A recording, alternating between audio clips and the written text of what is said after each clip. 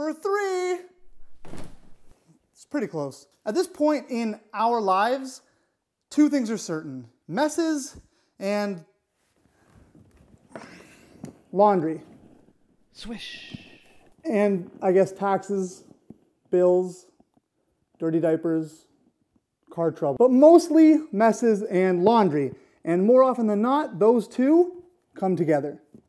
In our new home, we want to try and keep the mess to a minimum and make laundry easier and cheaper to do when we have to do it. And here is how we are going to make that happen. Pre-sort your laundry. And I know that sounds super basic and super obvious, and it is, but you'd be surprised how many people don't actually pre-sort their laundry. We never used to either. We used to just keep all of our clothes, my wife's clothes, my clothes, our son's clothes, stuffed together in one big duffel bag, and then we would haul that off to the laundromat, and that was it.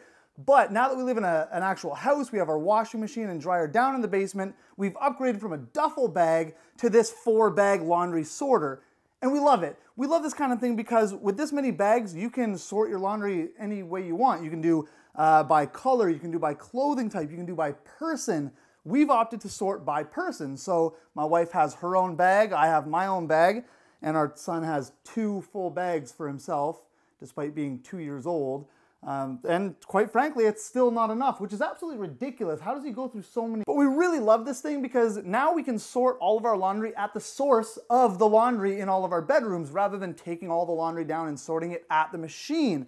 And even if you do have to make a trek to a laundromat, something like this is actually super helpful because your laundry is already sorted, and let's say you need to wash this bag of clothes. It's this easy. Pick it up and take it to the laundromat. And if you do need to move the entire thing, it's easy because it has wheels. So as I'm sure everyone with a family knows, having this many people under one roof and this many clothes, it's hard to keep track of how everything needs to be washed. Some things require special treatment. Maybe something can't go in the dryer, maybe something can't be washed with warm water. It's tough to know. So we keep track and avoid mistakes by actually keeping notes on our washing and drying machine using a dry erase marker. You can also draw funny faces on your machines that scare your kids. We've been looking for a way to cut down on the use of our fabric softener and dryer sheets while still finding a way to keep our clothes reasonably soft. So what we did is we soaked a small towel in fabric softener, we let it air dry, and then we toss it in with every load of laundry going into the dryer. It has helped keep our clothes relatively soft while making them smell spring breezy. And it has helped us cut down on our use of fabric softener and dryer sheets, saving us money. You ever been in a rush and needed your dryer to dry things more quickly?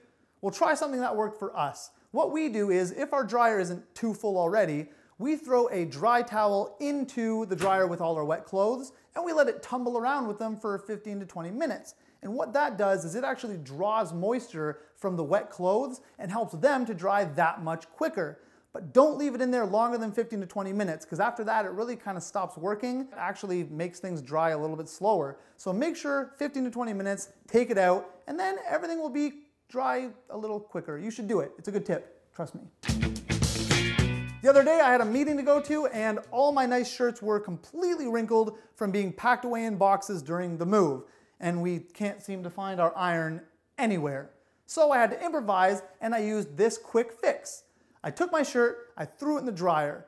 I also threw in 1 single ice cube and that towel that I had soaked in fabric softener. I threw all that into the dryer, let it run for 10 minutes, and the shirt came out looking great and smelling wonderful.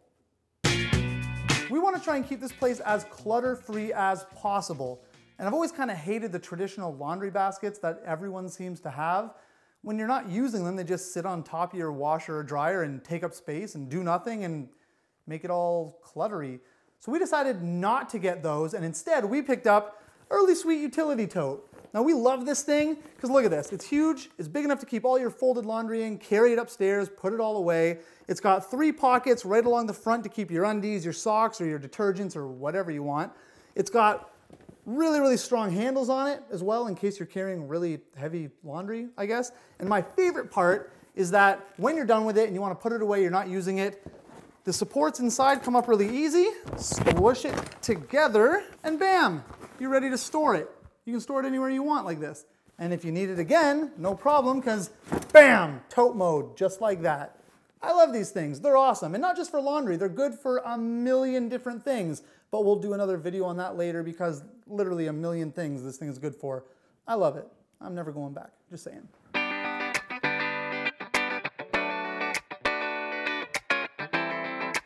Laundry doesn't have to be daunting or difficult. And with these tips, you might actually enjoy it. Yeah, no, probably not. No, that'd be crazy. But it'll at least make it easier. So, with that said, it's time to wrap up this episode of the Tidy Vlog. But don't worry, we'll be back with so many more videos about how to keep your home and your life organized and tidy. So make sure you subscribe. You don't want to miss it. And if you know anyone who might enjoy our videos, please share them because we want to reach as many people as possible. And if you have any home hacks on how to keep your laundry organized or how to keep your closets, kitchens, bedrooms organized and tidy, share them with us in the comments section down below, or better yet, take a video of you doing that home hack and tag us on Facebook, Twitter, Instagram, and we'll feature it in a future video. That'd be pretty cool. Thanks so much for watching. We'll see you next time.